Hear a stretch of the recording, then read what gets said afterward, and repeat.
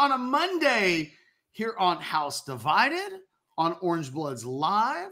I'm Jeff Ketchum. That is Chad Hastings. I finally feel like I've got my voice back. I've got my mojo back. Chad will tell you on Friday, I just wanted to go take a nap. So it's good to be, I think, over the flu. We'll see how it goes. But on a Monday, I'm feeling good. Do us a solid. Smash that thumbs up button. Just do it right now. As a matter of fact, Ant's, hey there, Ant. I'm hitting the thumbs up button myself. I'm cheating. That gives us 10 so far. Do that thing where you hit the like button, subscribe to the channel, get notifications. We can't get to 40 billion subscribers until we get to like 20,000. You can help us get there. Welcome to everybody hopping into the Specs chat. Ant from Palm Bay, Florida. Doesn't sound like that would be a horrible place to be today. What's up, Mark Ruiz?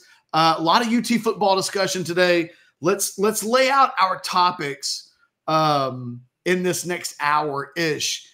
Big-time scrimmage discussion. I mean, we're probably going to hop into that, and I don't know how much more there will be early in the show. In fact, Chad, I wrote a column last night on Orange Bloods, but I really have been thinking about the discussion of the Texas running back battle at the top. Because last week, we actually did a show where we kind of pointed out that not a whole lot of talk about the starters. Everybody just kind of assumes the top two guys are the top two guys. But there'd been so much discussion about Christian Clark and Trey Wisner and what's the pecking order through 3 through 6. And on Saturday, this interesting thing happens. Jason Sukumel goes to New York. It's his 51st birthday. Aaron Judge hits a home run for him, but he was kind of out of pocket on Saturday and Sunday. He's flying back to Austin today. So I was kind of in charge of all of the recruiting coverage. And we had some freelance guys. Thanks, Cole Patterson, for helping us out. We had the UTSA publisher for Rivals come down and help us out. But I ended up listening to audio of about 20 different recruits. And I talked to my own sources, and Anwar talked to his sources. But a really kind of interesting organic thing happens in that I don't know if Jason told these guys to all ask this question or if they all just felt like, given that they just watched a scrimmage, that it would be a part of every question they asked. So every single interview that Orange Bloods did with one of the prospects that were on hand on Saturday was, hey, man, you just saw the scrimmage. What stood out to you? And 20 different people had 20 different answers. And it was fascinating. This time, a lot of times that question's a dud. Guys will come back and they'll say, oh, I didn't really watch a lot. I was doing other things. I don't know names. I only know numbers. Sometimes you just don't get anything. On this particular day, there were some actual answers. And some of them were really interesting. Decorian Moore, and we'll talk more about this on the recruiting hour later today. We'll get into some heavy Decorian Moore discussion. But Decorian Moore made a point to stress, like, damn, practice was super competitive, super physical. I've never seen anything quite like it in practice. And it was like, okay. Well, if the coaches say that, it just sounds like talk. Football players, we're practicing harder than you hear these things and you're like, okay, you say this every year, X on the bingo card. But when prospects are saying it, it does hit a little bit different. At least a half dozen guys mentioned Jaden Blue on Saturday. Offensive guys, defensive guys, all very organically. Nobody set it up so that Jaden Blue would be the obvious answer. It's very much a generic, hey, man, what stood out today at the scrimmage? And at least like 1 out of every 3 guys made a point to say, Jaden Blue is something else. He's good. And then I just started thinking, you know what? I haven't had anybody tell me through the first few weeks of camp that CJ Baxter has stood out at all. Blue is constantly mentioned, not so much Baxter. In fact, the only time Baxter was mentioned on Saturday was when Racing Gilry mentioned that Baxter had fumbled, and that going into the meeting or before the scrimmage, Tashard Choice told all the guys in the room, I don't want to see any of you guys putting the ball on the turf. Mm. Baxter did, and he had to do bear crawls after practice. That's the only – I feel bad for putting CJ Baxter on blast. Yeah. The only comment that anybody made about CJ Baxter, it might be the only comment I've heard from anybody about CJ Baxter all camp long. But we know that CJ Baxter is probably going to be the starter. He started over Jonathan Brooks last year. Steve Sarkisian loves CJ Baxter. He recruited him. There's a lot of sweat equity there. And yet, Jaden Blue had better numbers last year. And I'll be damned if Jaden Blue is the name that gets mentioned all the time. And it was kind of the thing that was standing out to me about Saturday was, man, Jaden Blue is the best running back at Texas. And a number of people who have no skin in the game will make that note. The data is the data, and yet there's not a lot of real conversation about it. It's not the talking point of camp. It's like, who's going to start at running back? So, yeah, my head's with the running backs today. Yeah, and it is going to be something we watch as we are here. Today's the 8th, so we're 12 days away from the spring game. Catch, we all would assume that the very first offensive setup is one back. I'd be shocked if it was a two-back set to start the game. So, let's assume they go ones versus twos. Let's assume it's one offense, two defense. When Quinn Ewers and his offense walk out there, who's that guy? I think that's now one of those things we will watch very closely. And we've talked about it, these recruits getting a little extra, getting to get into a meeting. The idea that what you just said about a coach saying they didn't want to see the ball on the ground and all that type of stuff, that came from a recruit, that didn't come from like inside sourcing. That came from a recruit who gets to watch meetings and who gets to watch practice. And for them to organically, different guys, I'm assuming you're telling me they're not hearing the question, like, down the line, like it's organic every time. It's pretty wild that they all end up, that many of them would end up mentioning Jaden Blue. And now we're going to find out like who really gets, who gets those big time carries. And is it really one guy getting those big time carries? Yeah. And look, I think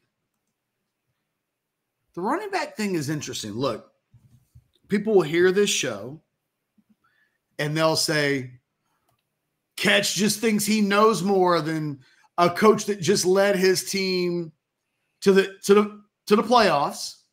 Thinks he knows more than Tashard Choice.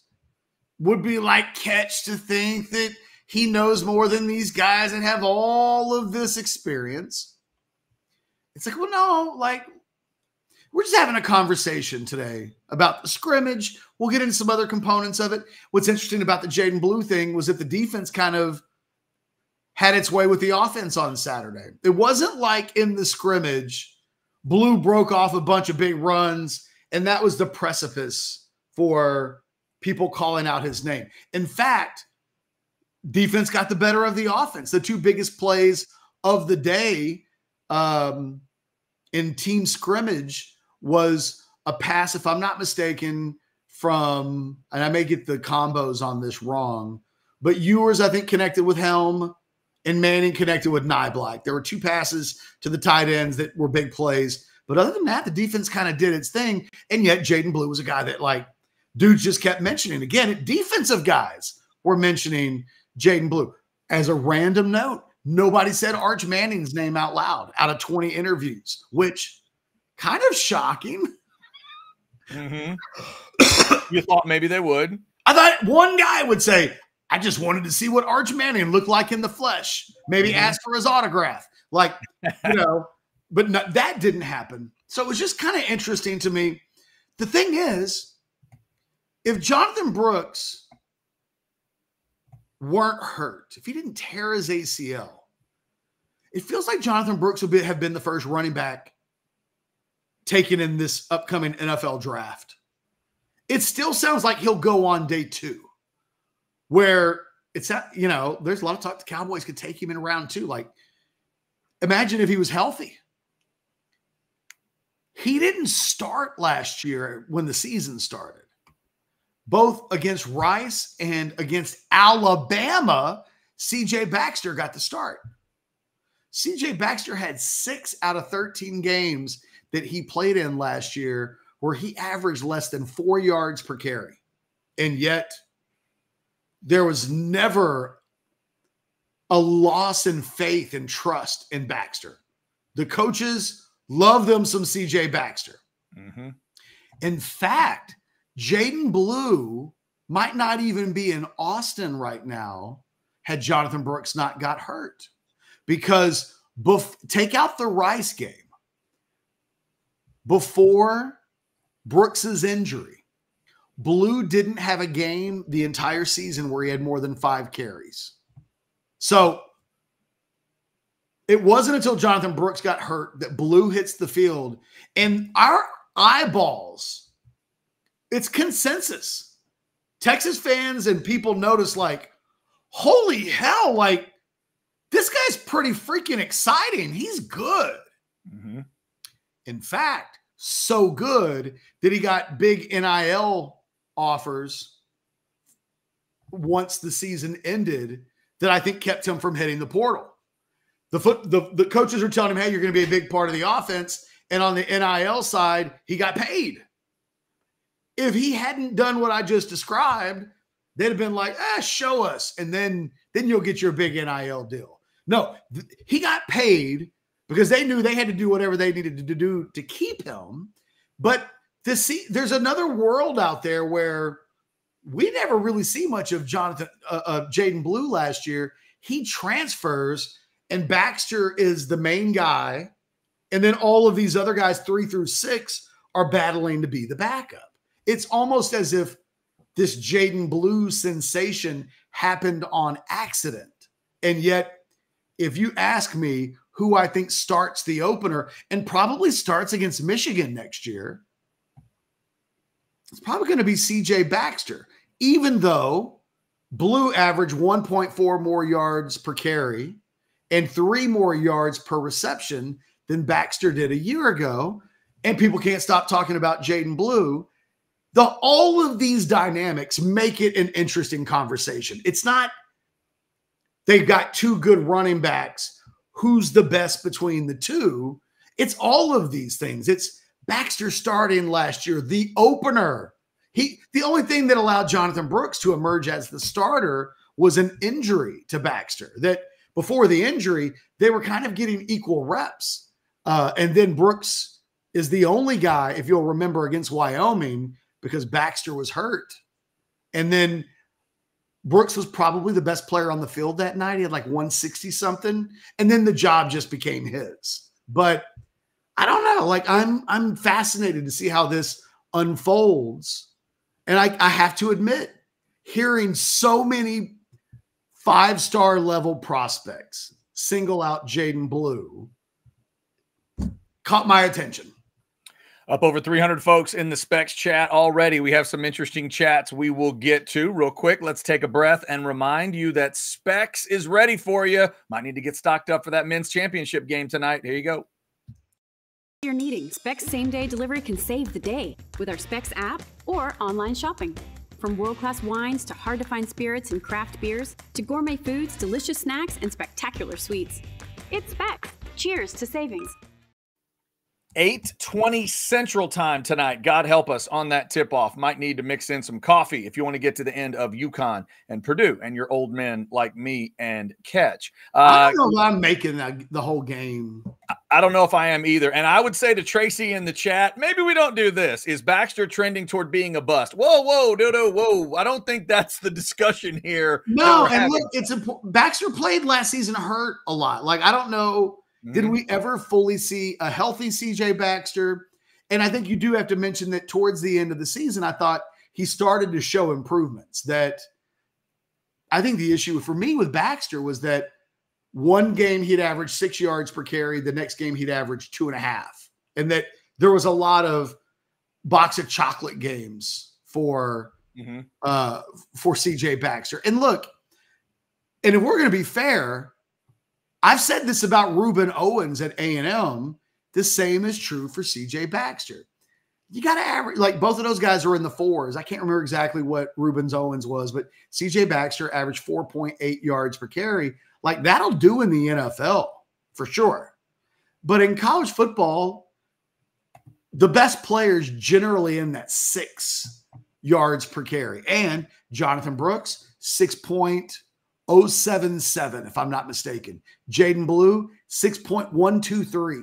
So Blue, by the slightest of margins, ends up having the highest yards per carry a year ago.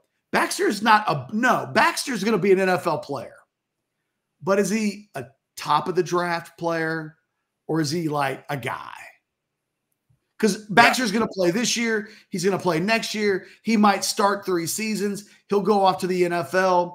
But is he an elite guy or is he just a pretty good player?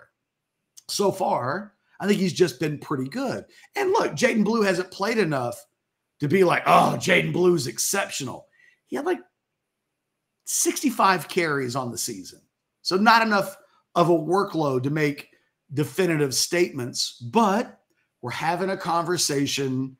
Don't overreact. Yeah, I would agree. By the way, catch 3.8 for Reuben Owens, a full yard under that average. God, was it 3.8?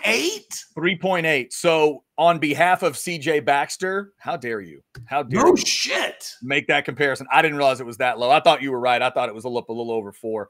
Cotton says Baxter is the guy Blue will thrive in his role, which he has done. That I think that's the perception of a lot of maybe fans. And the question, Catch, is that the perception of the coaches? Last year, this is the number I keep thinking of, is 200. Because when you look at Sarkisian, and I would tell people, go dig into Anwar's Sunday pulpit this week, where he goes into, and he's taking a look at that Bama 2020 discussion that we've been having about, can you get that production? But go look at running back numbers. When Sark has a badass running back crew, generally one guy gets 200 or more carries. The year in 2020, Najee Harris was at 251. Previous year, he was at 201. So last year, Catch, these guys are at 138 for Baxter, 65 for Blue. But we've got to factor in the Jonathan Brooks math. Brooks was at 187. Can you and I reasonably assume he was going to find 200 if he didn't get hurt? Exactly. Of course he was. Now, 13, right? 13 carries. They would have found him 13 carries. So the question becomes, he would have been closer to 250 than 2. Yeah, he would have been closer to Najee Harris in 2020, that 251 number. So I think both of these guys, I don't think there's a certainty of either one of them. To say you're going from 138 to 200, that's a big jump. And for Blue, it's 65 to 200. It's almost, not quite the Jonte Cook discussion we've had, but it's kind of like that. Instead of 8 catches to lead the team, you're talking 65 carries to lead the team in carries and be the guy, be the dog. Maybe that's what we're trying to figure out with the running backs. Well, Brooks gets hurt in the final 4 games of the season. The workloads between Blue and Baxter were pretty even. Baxter with a slight edge. I looked at the numbers yesterday. I can't remember them off the top of my head, but in the bowl game, CJ Baxter had 103 total yards of offense. Blue had 104. Like, you know, at the end, they were getting similar touches. The workloads were similar. I wonder, what would Blue have to do to be the leader, to be the guy that finishes with the higher numbers this year? We have the answer for Jonathan Brooks. The answer ultimately was best running back in college football. Because it's very possible that Baxter would have just kept being the starter, and Jonathan Brooks might have still been on campus for this year, right? If there's this alternative universe where Baxter doesn't get really hurt in the Alabama game, which causes him to miss the Wyoming game, which opens the door for Brooks to basically take the job. And then also it's the sliding doors, Deontay Foreman, Chris Warren deal. Because if you'll remember that year, Warren started, but got hurt in the opening game. And then Deontay Foreman by default ends up getting like 50 carries a game. And he goes Doak Walker on everybody. Yeah, no, that doesn't happen if Chris Warren doesn't get hurt. Jonathan Brooks' entire outlook probably changes if Baxter never gets dinged up against Alabama. He only missed one full game and then was back by the Baylor game. And by then, though, Brooks did like 165 against Wyoming at like 7.5 yards per carry. And then he went 100 yards against Baylor, 100 yards against Oklahoma. And Baxter was not quite. He wasn't matching those type of contributions. And suddenly it was just Jonathan Brooks's offense. But there is an alternative universe where those things don't happen. They split the reps more evenly than they ended up doing. Jaden Blue transfers, and it's still a 1-2 punch of Baxter and Brooks. But we might be asking the same question, which is what would have to happen for Brooks or, for Baxter to be 1B instead of 1A. And I'm curious to see what it looks like. If the coaches are seeing the same thing and they're like, look, man, we got to get the ball more to Jaden Blue, period. Like, we love us some CJ, but Jaden Blue's better. Like, what has to happen for that to become the thought? We'll see. Final 2 weeks of spring practice. I'm waiting to hear that CJ Baxter has a Colin Simmons day, like Colin Simmons had on Saturday. Because I think Simmons has had a pretty quiet camp. And then on Saturday, he had a couple of sacks, a strip fumble.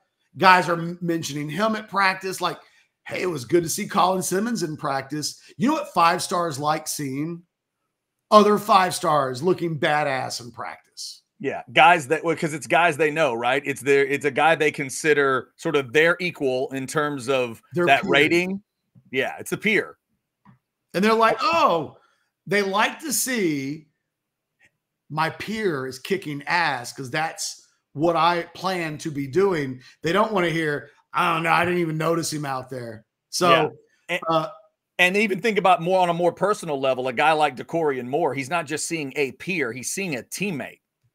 He's seeing a guy that wore the uniform he wore in high school do that. Like, that's just got to be extra amounts of pride, but also the information of, yeah, they're going to get us studs in if you come to Texas. We'll talk more about this in the recruiting hour later today, but DeCorian Moore knows who Ryan Wingo is. I'll tell you that.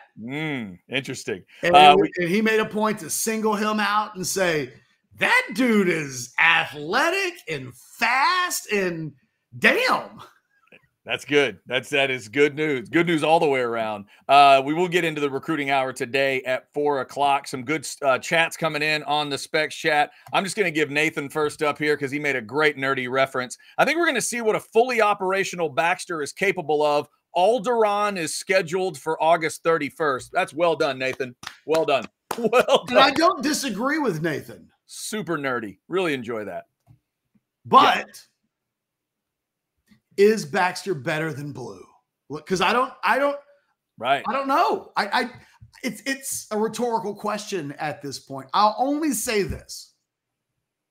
Everybody seems to be mentioning Blue. Baxter doesn't quite get the same level of mention. I don't know what that means. Maybe it means nothing. Or maybe it does mean something. I don't know. We'll see. Chad, let's talk about the defense a little bit.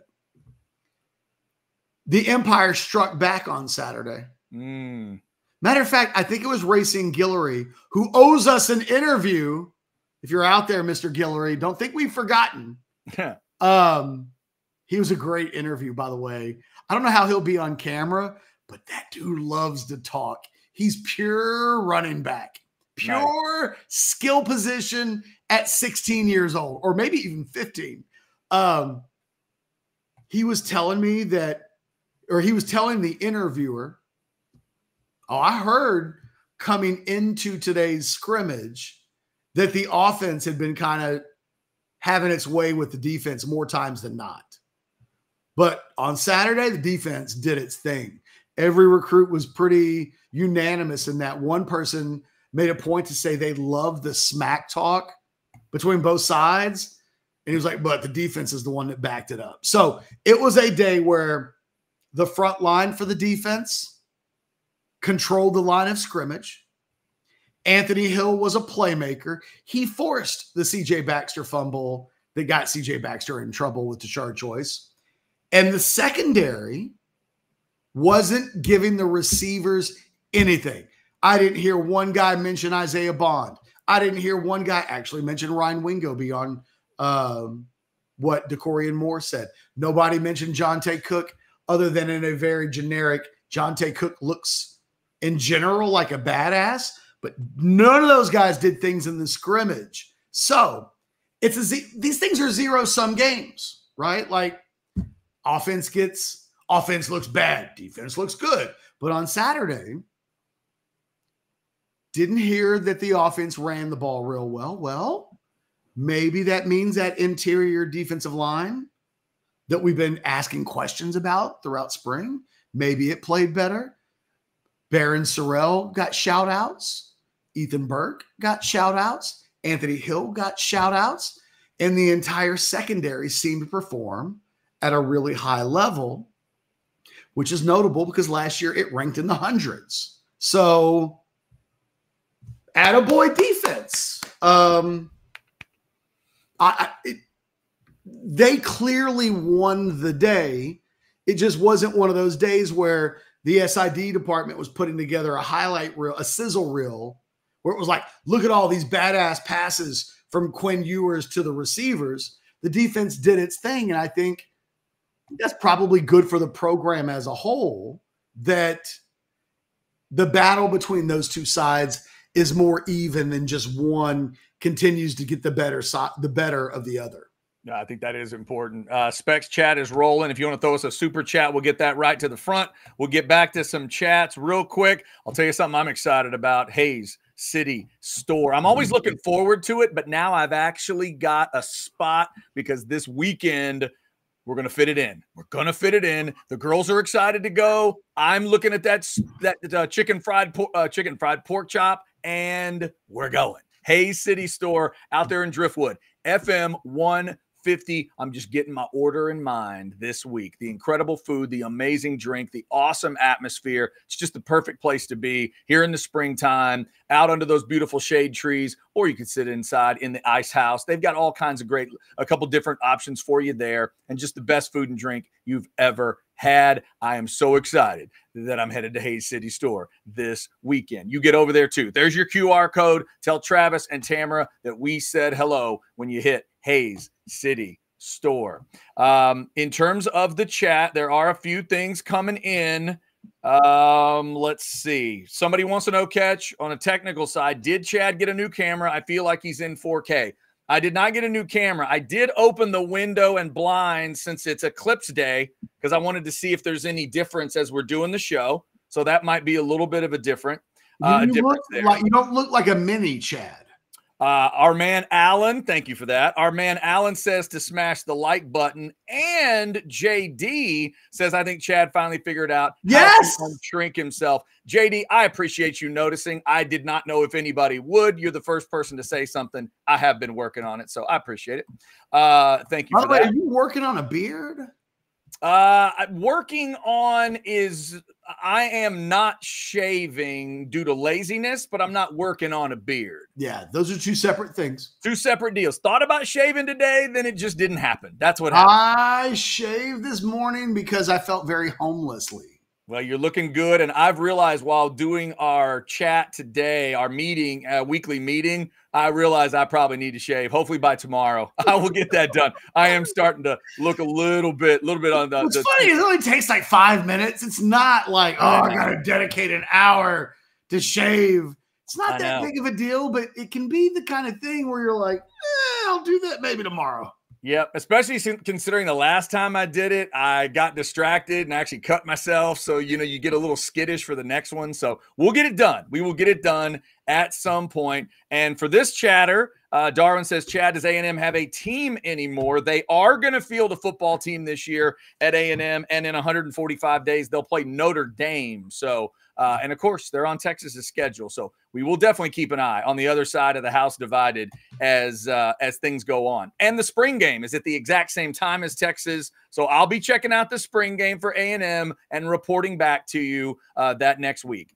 Do not worry. In terms of the running backs for Texas, we've gone from the favorite player being the backup quarterback to who's the backup running back.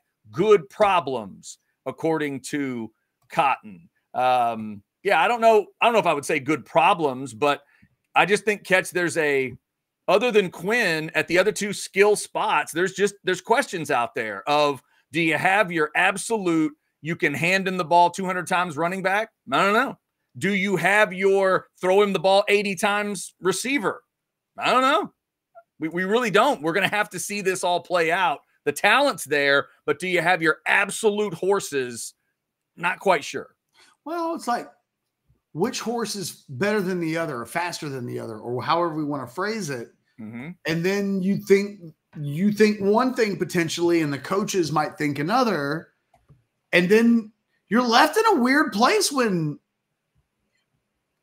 a fan base or a group of people think one thing that flies in contrast with maybe the thing that the coaches are doing. Someone asked me, I think I said earlier today on the Monday Overreaction show that, Blue a much higher yards per carry and 3 more yards per reception than Baxter. And someone said, well, what about his blockers? And I thought, well, I tried to remember that thought that Sark made a year ago. Remember when he said he had like 4 or 5 guys that he felt like all were kind of not the same as blockers, but they had like the stamp of approval. Mm-hmm. Baxter was in that group. I can't remember if Blue was. Like, that was August. I don't remember. Because it was kind of a throwaway comment that we remembered, but now the season's long gone and I don't remember. But I probably would give Baxter the edge. He's bigger than Blue. So I'd probably say he's ahead of him as a blocker. And that matters too. Like, there's a lot of components in this. Don't think that we hate CJ Baxter. We don't. I rated CJ Baxter higher as a recruit, and people were pointing out as recent as Saturday that once upon a time I actually questioned Jaden Blue's explosiveness as a prospect. So, I say this all the time. Chad and I ask questions. Chad asked a question in a team meeting that we had for Orange Bloods earlier today. I didn't have a full answer, but Chad asked questions. That's what we do. That's why he and I get along so much. I ask questions. He asks questions. And sometimes we just start trouble. He didn't start any trouble today, but sometimes we do. Chad, let me ask it to you like this. Any questions about the scrimmage? You mentioned the defense standing out over the offense. Outside of Collins, you mentioned Colin Simmons. Heard you say Barron Sorrell's name, and I saw that in your reporting. It was cool to see 88 pop up. You mentioned Ethan Burke. Any other names on defense that need to be? I think you may have mentioned Anthony Hill as well. Yep. Outside of those big names, anything else really jumping out to you? Maybe at the linebacker or defensive back level, are you hearing some things that you want to hear right now? You hearing anything that concerns you? Anything that excites you from the middle and back end? Let's start with the positive. Okay. In the secondary, Malik Muhammad's been battling some niggling little injuries, but seems like he was back on Saturday and he's doing when he's on. I think he's been fasting for the last month. There's some complexities to his situation that, I think he's doing what he's doing, but it's, I don't know what it means to fast. And he's been dealing with a little bit of, I think maybe a hammy a little bit, but not so much of a thing that he wasn't out there on Saturday. Him and heard good things about Terrence Brooks on Saturday. Heard good things about Kobe Black. So the corners heard good things about Derek Williams, Andrew Makuba. There was a variety of names mentioned in the secondary. I don't know how many days officially Texas has practiced so far. I've lost count. At one point, I said 6 when it was actually 7. So I think they may be through 9 with 2 weeks to go, 3, and not even fully. They got maybe 6 to go in the next 12 days. The last day being obviously the spring game. I'm going to tell you the most depressing thing that you're going to hear all day if you're a Texas football fan. Okay. Other than Anthony Hill and a little bit of David Benda, just a baby bit. I haven't had a single freaking linebacker. Oh, and Darren Gillette got mentioned one time. I haven't had any other linebackers mentioned in 9 days of practice. Not Blackshire, the transfer from Alabama. Not any of those guys from last year's recruiting class that they brought in 5. They're up. They're in a bad way if anything were to happen to Anthony Hill. Because Anthony Hill gets mentioned every day. He got mentioned on Saturday. It feels, from a buzz standpoint, pretty barren at linebacker right now. And I'm not saying that those guys won't step up. It's like 5 months to go until the season gets here. They still got 20-plus practices before they'll do a depth chart. So from 30,000 feet up, it's still early. But you ask the question, hey, anybody else? By the way, you can tell my voice, I may feel better, but my voice isn't quite back. I feel like I'm going through puberty. No, I'm not hearing other linebackers mentioned. And feels like a thing. I don't feel like that happens at any other position. I mentioned in my 10 thoughts from the weekend that other than Nye Black, Juan Davis, and Gunnar Helm, I'm not hearing any other tight ends. I haven't heard a single other tight end's name mentioned. But that's 3 guys. Mm-hmm. If you're 3 deep at tight end, those are rich people problems. Right. Plus, I can't think of a name if I'm a Texas fan, is there a name I'd absolutely want to hear that outside of those 3 that would depress me that I'm not hearing it? No, because Spencer Shannon's a redshirt freshman. Will Randall's a redshirt freshman. Jordan Washington's a true freshman. Yeah, right. There's what you don't want. You don't want to hear that one of those 3 guys is really disappointing. You don't want to hear that they feel like they don't have a tight end. But those not hearing guys anything. Nothing bad. It's just blank. Just there, right? Okay. But you know, if Texas fans were sitting with A&M fans, and an A&M fan said, "Hey, what's bothering you about the football team right now?" And if a Texas fan said, "I just don't know what the hell we're going to do for a 4th tight end." Okay. The Aggie fan response would be, "Shut up." Yeah, exactly. And that'd be the response if an A&M fan was like, really don't know who our 4th tight end's going to be. I mean, yeah. But if I say for either team, it feels like they've got 1 linebacker and everybody else is just a guy. I don't even know how to quantify what that means, but yeah, whatever that is. Alarm bells is what that is. Yeah. So I think in the next 2 weeks, if you're a Texas football fan and you're like, what do I want to hear at some point in the next 2 weeks? I want to hear, give me just 1 somebody not named Benda and Anthony Hill specifically starting to turn it up at tight end, or excuse me, linebacker. And then you can get it. I think you'd like to hear the wide receiver, because this was my hot take earlier today. And I think, James, your super chat real quick. If you're talking about this past weekend, we didn't do an interview with Keelan Russell. I don't remember seeing him on campus. I'll double check that, but I would expect him to be on campus in the next couple of weeks, maybe the spring game. I certainly didn't see a picture of him this weekend. I got sent pictures nonstop of guys that were seen. I don't remember. KJ Lacey was in town this weekend. So, maybe give KJ Lacey the 5-star treatment, given that he made the trip from Alabama.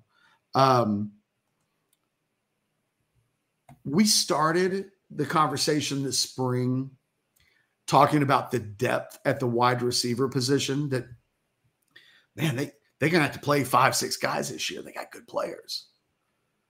And I don't disagree with that. But the wide receiver position as is a big step back from a year ago. Like, I've said this before, but let's say it again. There's not a receiver on campus right now from like where they are at in their development that warrant being in the same conversation with Xavier Worthy and Adonai Mitchell and probably Jordan Whittington. Like, don't do it. We have to stop that. Those guys are getting ready to go into the NFL. 2 of those guys are going to hear their names very early in the draft. The thing I hear about John, and look, Chad and I love Jonte Cook. We are founding members of the fan club. But I'm hearing he's got to be more consistent. They want more consistency. I haven't heard a damn thing about Isaiah Bond throughout camp. So we know he's talented. We know that he was best receiver on that Alabama team a year ago. Quiet spring workout so far. In fact, he's getting run as that third receiver. He's running with the ones, but where we really mentioned his name the most was when Ryan Wingo was with the ones one time. There's probably been more pure Ryan Wingo buzz than Isaiah Bond. DeAndre Moore's playing a lot, but it wasn't like he got open and made a bunch of plays in the scrimmage. Like, this receiving core has a lot of talent. Chad and I think Jonte Cook going to get drafted really high one day. Probably the same with Isaiah Bond. Maybe the same with Ryan Wingo. But as of right now, they're an inconsistent bunch that they're not anywhere near as polished and as far along as Xavier Worthy and Adonai Mitchell were a year ago. And I think we need to marinate on that, because Anwar wrote this weekend in his column, can Quinn Ewers be the 2020 Mac Jones that Sarkisian worked with in that Alabama offense? Mac Jones went 41 touchdowns, 4 interceptions. Mm-hmm. But he was throwing the ball to Devontae Smith, who won the Heisman. He was throwing the ball to Jalen Waddle. They had John Mechie. They had dudes that were just making plays everywhere. This group could be that. They could get there, but they're not there yet. And I'm at the point when people say things like, oh, it'll be a seamless transition and this group might be better than the 2023 group. Slow down. Yeah, that's fair. Slow down. Because as good as Jonathan Brooks was last year, he wasn't better than Bijan Robinson. He just wasn't. And CJ Baxter wasn't Roschon Johnson. Now, the running game was really good, though, last year. So it's not like the two things can't be true at the same time. Could the running game last year have been really, really good? Yes. They didn't really miss Bijan and Roschon a ton. But you wouldn't say, I never once saw Jonathan Brooks and thought, you know what? I think he's better than Bijan. Just never thought that. I thought he was maybe the best back in the country last year, but I didn't think that this receiving core, Chad, may turn out to be really good. But then if we were having a draft right now, amongst all of these players, and we said the 2023 version of Xavier and Adonai were in the mix, it's not even close who the first two guys selected are. It's like going to the park and Magic Johnson and Larry Bird are on the court. And then everybody else is just some dudes. Right now, that's who Xavier and Adonai were. They're leaps and bounds ahead of where these guys are right now. So in these last 6 practices, you'd like to hear Jonte Cook really was a lot more consistent. Isaiah Bond starting to show up consistently. You want to start hearing the word consistent mentioned with these receivers, because right now the lack of it is the thing that's probably being mentioned the most by most of our sourcing. Specs chat at 500 folks as we're looking at it right now. Thank you for jumping in today. Remember to like, subscribe, and get your notifications to Orange Bloods Live here. Let's get you a little reminder on sinus and snoring specialists. If you are sleeping like crap because you snore, or you got sleep apnea, or you got sinus issues, or you got all the allergy stuff that's going on, this is a crazy time of year for allergies. Spring's coming, right? And it's such a beautiful time, but it can be really unbeautiful if you have serious allergy problems. I had the allergy stuff too. In 2017, I went to sinus and snoring specialists and I got it taken care of. There is your QR code. They're right there at Palmer and Mopac, and they are doing the very latest cutting edge stuff when it comes to ear, nose, and throat. Different paths for everybody. You've seen the commercials for Inspire. Ask them about that. Maybe it's a CPAP for you, like my wife deals with. She loves it, and she's sleeping really well. Maybe it's more of my path, or I didn't deal with either one of those, but it was about a procedure that Dr. Slaughter has at Sinus and Snoring Specialists that others don't have. Check into all of it. They'll treat you right, just like they did with me. Sinus and Snoring Specialists. Feel clear, rested, and healthy. 512-601-0303. The website is sinussnoringent.com. All right, as we roll through this Monday, I'm just scanning the chat because I think I marked a couple here. Oh, this is an interesting question for you, Catch. Jason says, does Baxter Blue remind you of Selvin Young and Jamal Charles as a tandem? No. I'm not saying it's a bad comparison, but I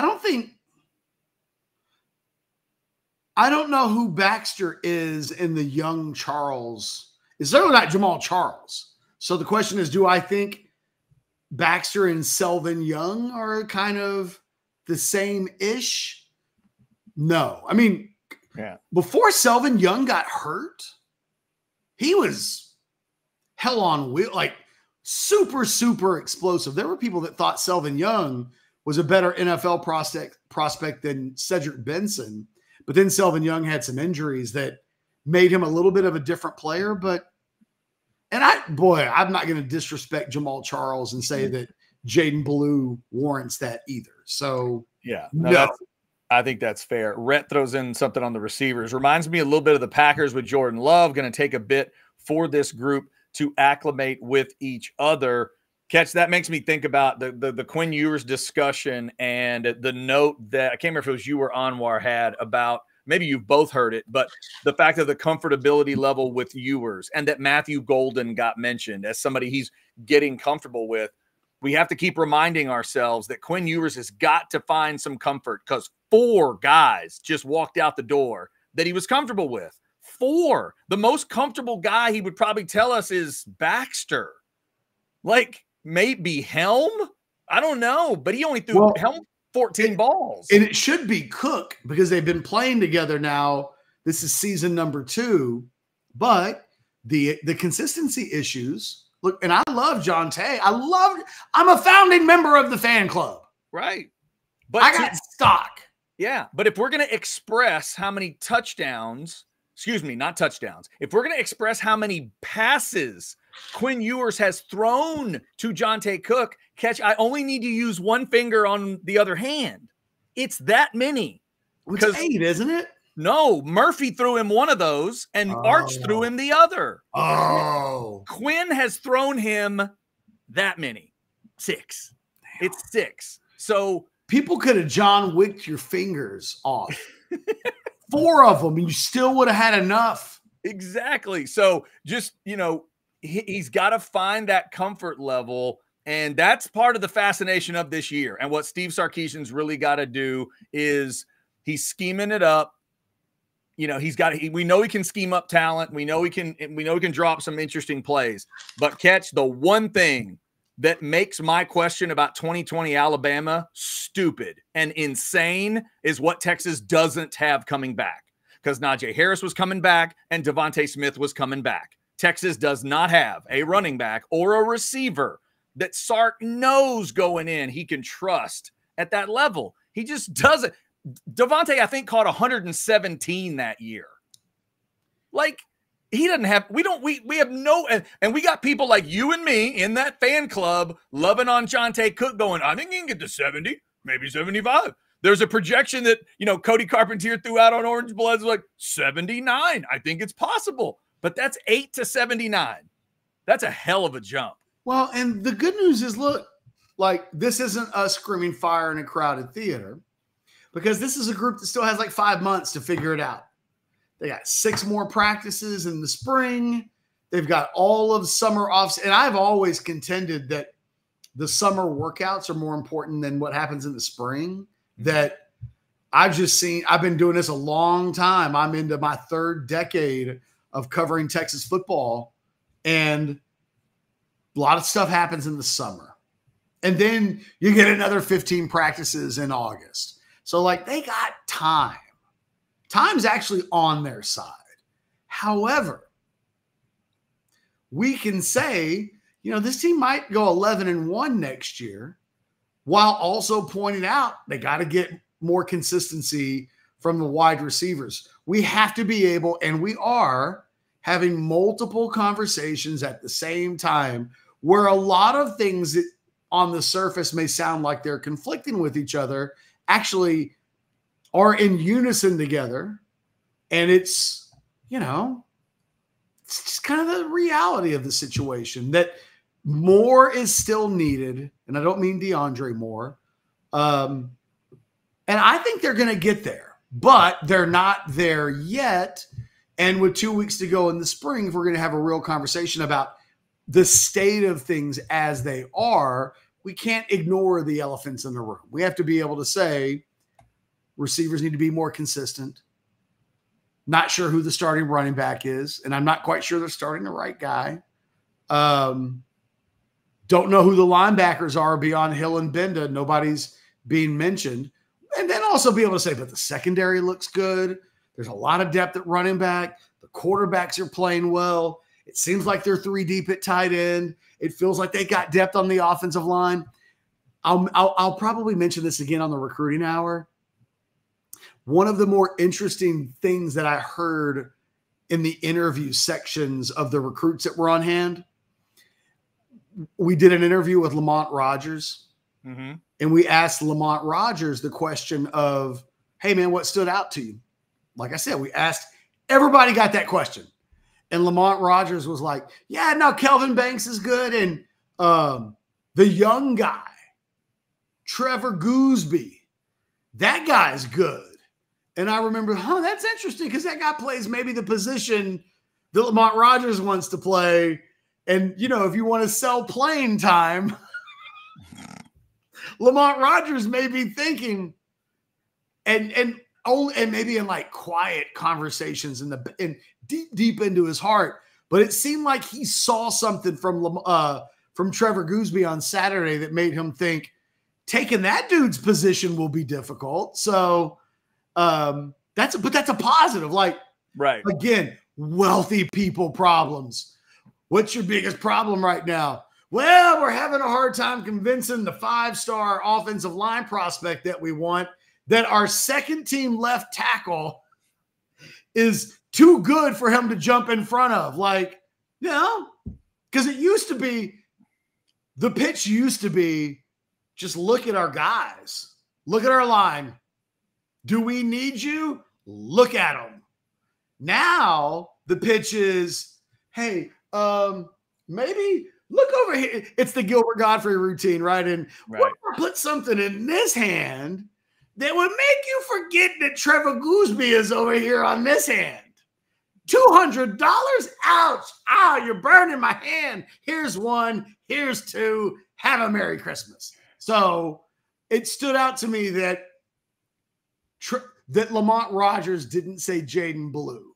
He said the backup left tackle, who is a guy that if he showed up and signed with Texas, he'd be competing for reps on day one. So I thought that was interesting.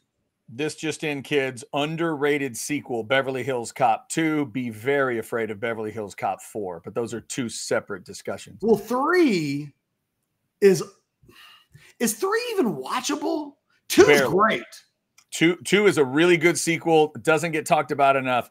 3 to me is horrific. I mean, it's horrific. It's really hard to get through. Eddie had to be forced to do it. The musical take on the Axel F theme is criminal movie behavior, and it's just hard to get through. It's hard to get through. The thing about 2, I was thinking about Lethal Weapon 2 this weekend.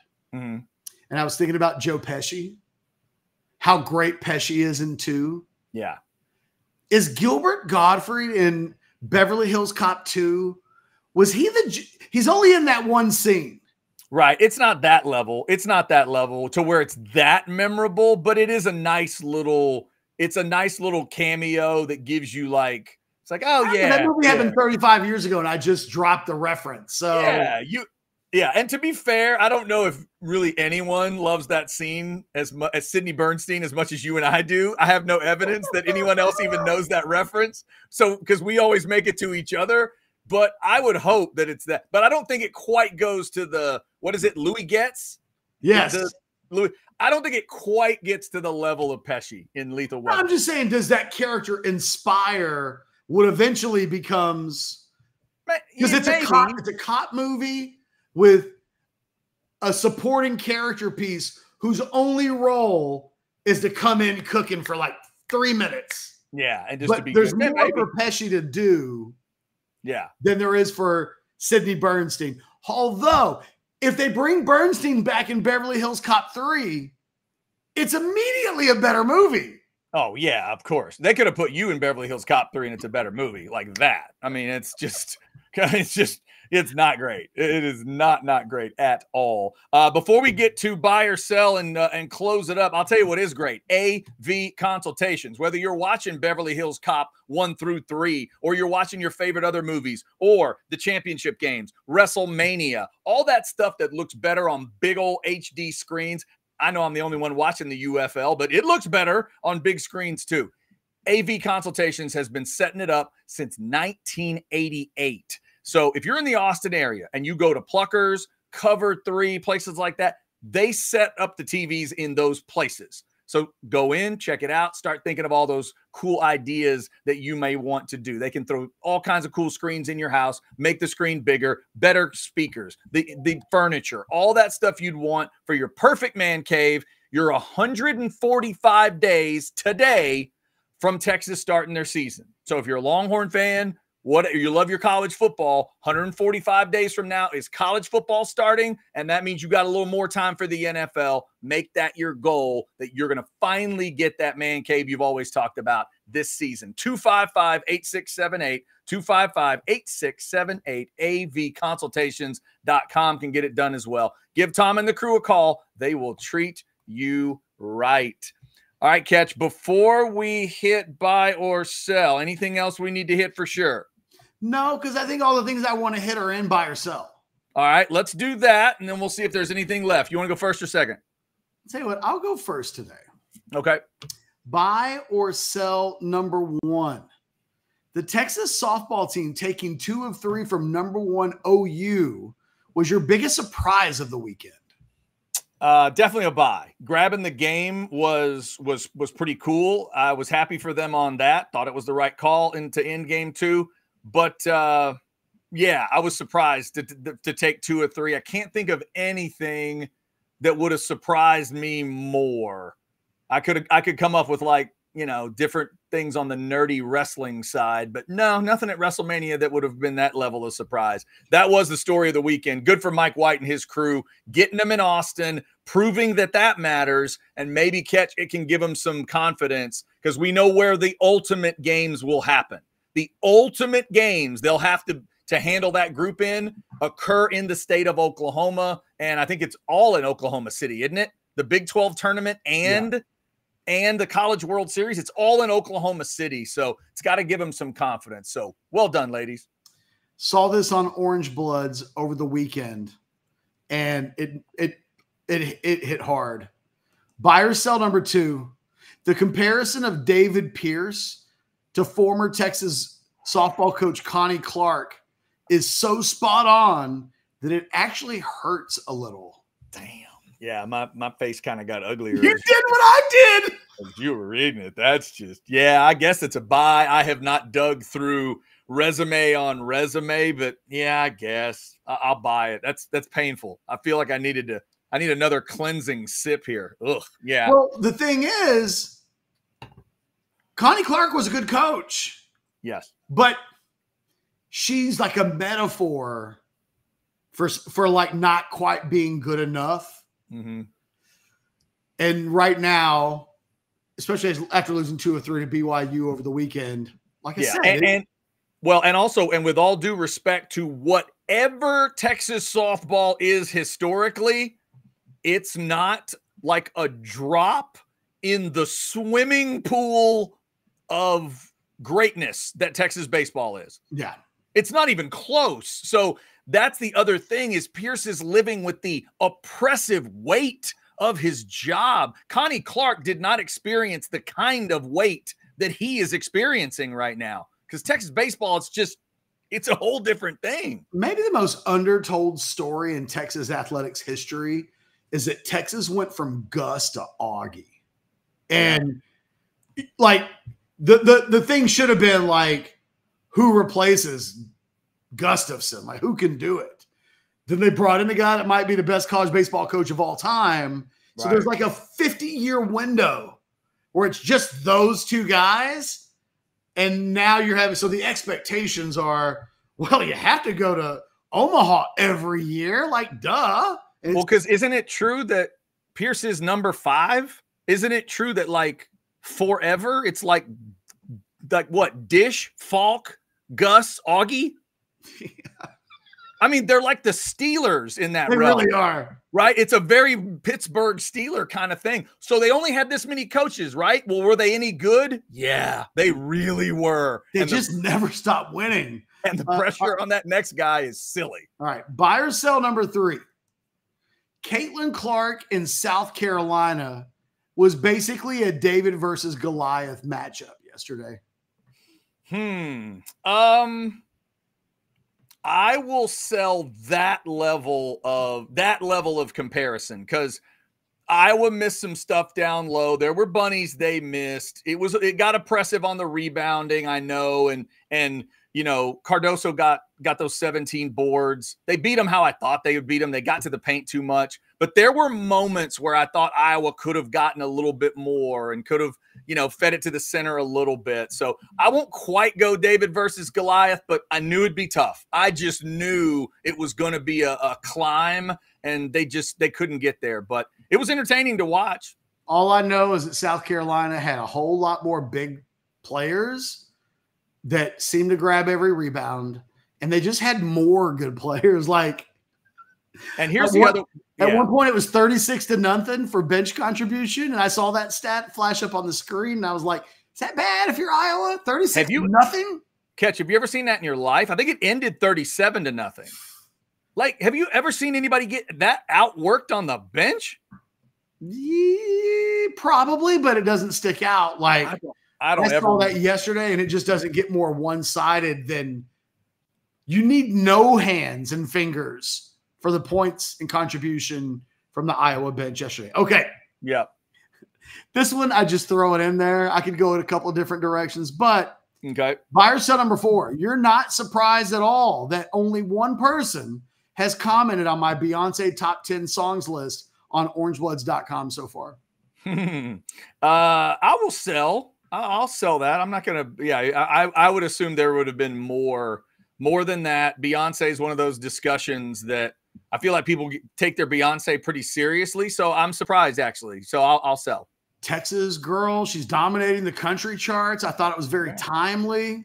If I'd done a Miley Cyrus list, people would have gone ape shit. I did Beyonce and nobody commented. I'm judging a little bit. It's interesting. My daughter's really excited about the Cowboy Carter. She's gotten into Beyonce over the last few months, and she says the new album's great. So I haven't heard it yet. I'm going to give you a hot take. Okay. I listened to Cowboy Carter like 3 or 4 times this weekend. Mm-hmm. I kind of think it's a masterpiece. Oh, okay.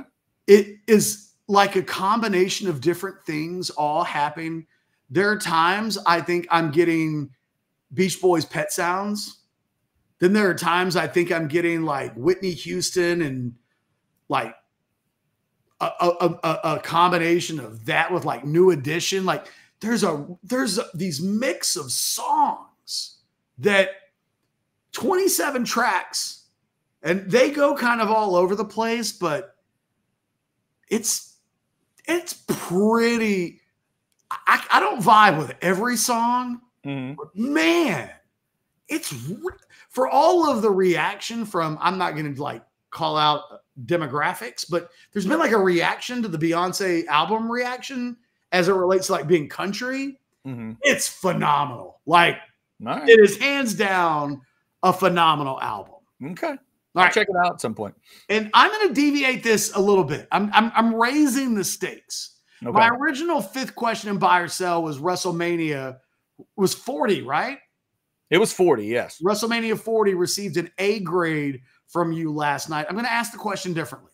Buy or sell? We watched one of the best WrestleManias of all time last night.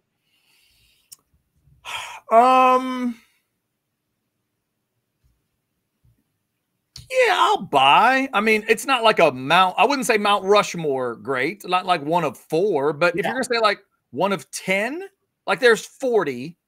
If you're saying top 10, yeah, buy. Everybody loves to do the immediate thing and really overreact. But I thought it was good. Yeah, I'd definitely go with an A type of grade. The feel-good stuff with Cody, making you think of Dusty, grandson of a plumber, the mom. You know, I don't know that Roman quite sold it the way I wanted him to at the end, but he got out of the way. You know, he got out of the way. He let Cody have his moment.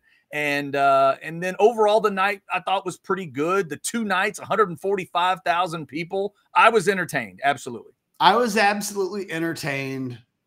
I really enjoyed it. Like I was entertained. Low key, maybe my favorite moment of the night was when who won the first match, the heavyweight championship? Drew McIntyre. They did a great job of hamming it up. He spent 5 minutes hugging people. He gave the belt to a woman that I presume is like supposed to be his girlfriend, or I don't know. Like they did all of that. And then I don't even know the name of the dude that did it, but he cashes in his money in the bank. And then he takes the belt from him in 5 minutes. He had it for 5 minutes and 40-something seconds, I think is the timing that they did. That was a brilliant little turn, and credit to Drew McIntyre for the work he's been doing and for the work he's about to do, because his reaction to that tonight is going to be an all-timer, and it's going to help to put Damian Priest over as well. It's going to be so good. I just was watching it, and I was like, okay. I was thinking a lot of things during that match. Like, why is this the first match? Is it just they want to really get it hype and get it going? I didn't know really the guys involved a ton. Like, you know, I'm a once a year, twice a year kind of a guy. Right. So I didn't really know a whole lot about him. But when I watched him hand a belt I was like, I don't know who that woman is. Like, and they weren't, I think even the announcers were like, we believe this is like his love interest. And then for the way that it happened, you know, just the whole thing was chef's kiss perfect. And I was thinking, God, I don't remember seeing that That specifically, I don't recall ever. I've seen versions of that happen, but at WrestleMania, for a guy to get the belt like that, and then even Kerry Von Erich's heavyweight championship reign thought that was a little embarrassing. That was good. Yep, it was good stuff. Good stuff. All right, that's your 5, correct? Yes. All right, here we go, Catch. Let's start here just to reiterate. Buy or sell number 1. For you, the biggest talking point on the Longhorns coming out of the weekend is running back, and who will get those number 1 carries? No, it's a probable buy, but I would also say the wide receiver bit, where those guys got to be more consistent, and that the defense played really, really, really well at the scrimmage and won the day, are biggest talking points. All right, I will not put number 2 on the screen because I've undersold it now to hear how much you checked out WrestleMania. So I'm going to do it this way. Buy or sell number 2. You did watch WrestleMania, and you were so entertained, you're going to check out Raw after WrestleMania tonight. Buy. I am going to watch Raw tonight because there's a lot that I want to see how it gets addressed. And I'm assuming you've watched a Raw after WrestleMania before. It is always the Raw to watch. Okay. And I thought there was going to be a little bit more. What I expected to happen was that The Rock would turn on Roman. And there's been a lot of predictions that there's going to be like a family feud there. WrestleMania didn't end with us in that place. So I'm curious to see. Yeah, I want to see a number of storylines and kind of where they go. I'm in for tonight. Yeah. More so than I am for the basketball game. There you go. Speaking of, buy or sell number 3. No matter what happens tonight, the women's tournament will overshadow the men for you. Buy. It's been like maybe there's a great championship game tonight. I was watching Liverpool play Manchester United yesterday. Don't ask me about it. I'm still pissed. But I'm writing my column. I'm doing a lot of different things. But I'm right here is where the clock is on my screen. And I made sure I was constantly, is it 2 o'clock yet? Is it 2? Is it 2? I really wanted to watch that game last night or yesterday afternoon. I think even with the non-prime time setup, it will have better ratings than the men. The women have more and better stars. There's no – I can name like 5 women's basketball players, and I don't think outside of the guys I really covered in the Big 12, if we go – the men's side just doesn't have the stars that the women have. And I'm curious because the women will have like 10 returning potential megastars next year. There's some really good players coming back to women's basketball, but there's no Caitlin Clark. Can any of those other women capture any of the Caitlin Clark stuff? Because she's something else, man. I'd watch her play tonight if there was a game. Like, I don't know if could anything get me to watch the WNBA? Maybe Caitlin Clark. Like I've never really been in, but man, she's something else. She really is like the Steph Curry of women's basketball. And I dig that. Like I didn't realize how much I would dig it until I've experienced it. And I'm like, she's pulling up from half court. Yeah, let's have more of that. So yeah, it has absolutely overshadowed the men. Yeah, I'm wondering if she and Angel Reese could have a Bird Magic effect on that league. Could they jack it up to where people are actually caring about that league as they go in? We'll see. Your daughter keep watching Caitlin Clark? Exactly, and that's what I'm trying to figure out. I've been asking my daughter and my wife, hey, draft's coming up in a week. She'll get drafted probably by Indiana. Will you care about Indiana Fever basketball? Right now they're just saying, I don't know, I'm not sure. But we'll see. All right, Catch. Buy or sell number 4. Let's stay in hoops. John Calipari will be replaced at Kentucky by one of these 4 names: Billy Donovan, Nate Oates, Dan Hurley, Scott Drew. I'll go by. Nate Oates was the name that seems obvious, except he's got an $18 million buyout. Well done, Bama. Does Kentucky have the guts to just go for it? Hey, they did just save a lot of money because they didn't have to. They didn't fire him. That Arkansas has. Arkansas just did what A&M tried to do with Jimbo. Yep. It's like, who's the biggest badass? We're going. Calipari wants to listen. Fine, let's go get John Calipari. My mind is still. It's in explosion mode. I cannot believe. I know that Arkansas has pulled that off. It goes to show you that in 2024, coaches just aren't going to take shit from fan bases. Yeah. Calipari, By the way, clearly Kentucky was kind of done with Calipari, but he was kind of done with them too. Kind of like the Florida State Jimbo thing. Yep. People were pissed at Jimbo, right, in Tallahassee. Real quick, Catch, did you see who said no to Arkansas before they got Calipari? Yes, but I've forgotten. It was Chris Beard. Oh, I didn't see that. Chris Beard said no to them. Chris Beard, and there's another name. There's two names that said no to them and went back to their other schools. Can't recall who the other one is right now, but Beard turned them down. Yeah, well, why? Here's the year into Ole Miss. I turning down Kentucky. Wow. No. He turned down Arkansas. Right. He turned down Arkansas. Would Beard be in play for Kentucky? I don't know, right? I have no idea. This is going to be wild to see who ends up at Kentucky. Hey, no pressure. You're just going to be the Kentucky basketball coach. And finally, Catch, buy or sell number 5. You have your Eclipse glasses ready for today, and you're going to check it out.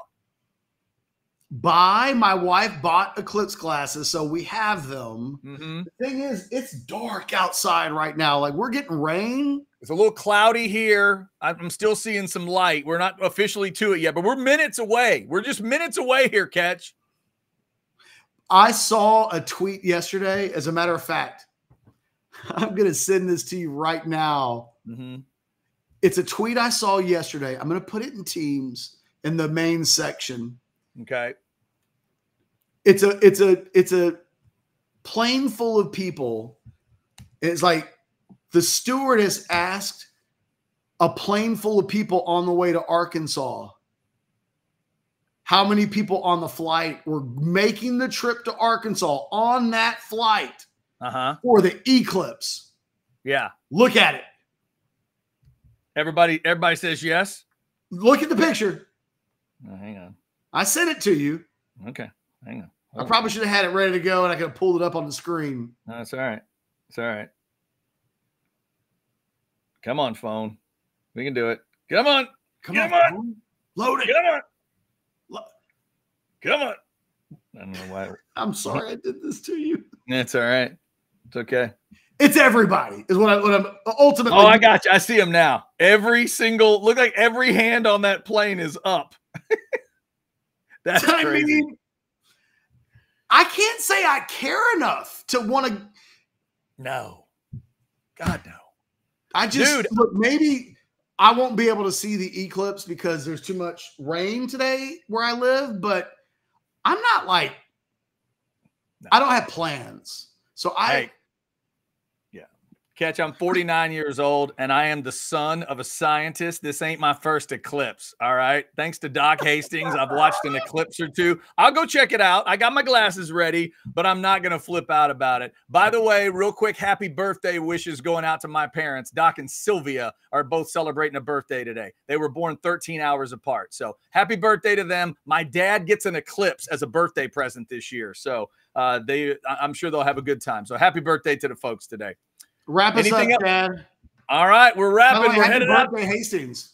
Yes, we're headed out to watch the eclipse. Like, subscribe, get your notifications, and get some of these, or don't look at the eclipse directly. That is dangerous. Thank you for supporting Orange Bloods Live. We'll be back at 4 with the recruiting hour. We'll talk about 5 stars that we're in for the weekend, the reactions that Texas got, and Ketch will get you updated on some big names that you'll care about if you're a Texas football fan. So come on back at 4 for that. Everybody have a good rest of your Monday. Enjoy the eclipse. We are house divided. Have a good one. Be safe.